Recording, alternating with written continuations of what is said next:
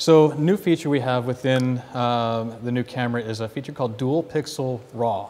It is an image micro adjustment that we can do after the fact. So if you take your photograph, you're able to go into the scene after that and make an image adjustment. And what I mean by image adjustment is simply this. So we have an image that was taken with Dual Pixel RAW turned on, and you can recognize that by the DPR icon down here on the thumbnail. But as I enable the window and bring up Start Dual Pixel RAW Optimizer, so I'm going to zoom in here so we can see it at 100%, at a 1:1. And we have three options that we can work with. We have Image Micro Adjustment, which is what I'm going to demonstrate here for you now.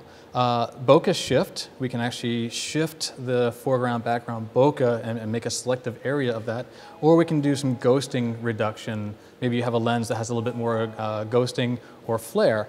But those three options are what's available to us. We can do one at a time. We can't do all three at a time or any number of them, just one at a time.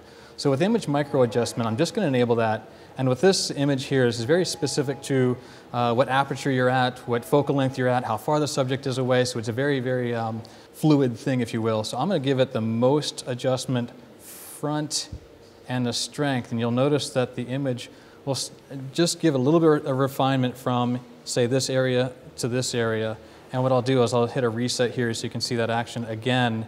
It's just in reverse. So we'll hit the reset, and you'll see that it goes back to standard.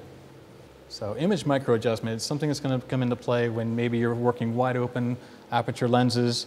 Maybe you just need to refine that area, maybe an eyelash or eye, nose. Maybe it's a flower. You're trying to just refine that little tiny area of the image. So that's what the Dual Pixel RAW does for us.